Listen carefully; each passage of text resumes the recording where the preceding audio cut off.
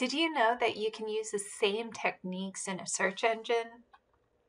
Instead of using and or not, you just use a plus symbol, you enter or a minus symbol. Before we dive into using our search strategies in a Google or other search engine, I need to warn you something. While these skills can be applied, sometimes your instructors give really strict boundaries for what you can and cannot use. If your instructor says, no, you may not, you Google to go out and find your resources, follow what they say. They're grading you. I'm going to do a search, and I'm interested in the anti-vaxxer culture in the United States. And so I want to explore, first of all, who are these people? So I'm going to start out by typing in anti-vaccination. Oops. And instead of the and, I'm going to do plus. I'm going to put United States in quotation marks. And then another plus, demographics. Let's see what comes up. All right.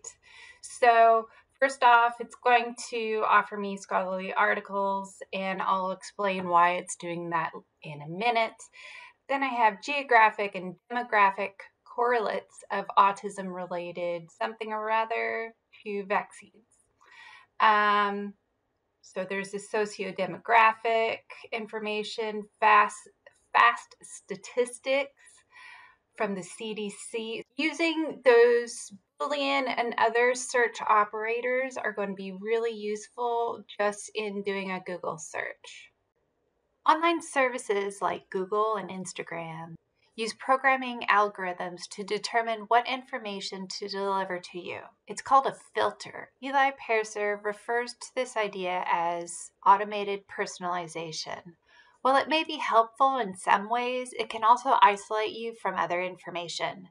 Sometimes referred to as an echo chamber, the filter bubbles created by your online activity can limit your exposure to different points of views and weakens your ability to avoid fake news and bias.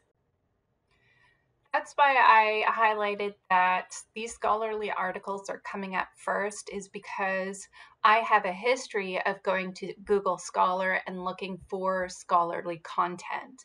So it knows my behavioral patterns and has created this filter bubble for me in the results list. Same thing goes for why I'm getting all these .gov websites, is because when I usually do my searches, I add another tool. So I would add, site :.gov. And what that does is it's telling the search engine to only pull up websites that's domain name ends with .gov. You can do .edu, .mil, .com. They're going to all give you different types of information, and we'll create a tutorial to help you assess and evaluate that later on. But just for right now, if I do a search with .gov, you can see, okay, so I'm getting scholarly articles at the top, and .gov are the only results that are going to show up now.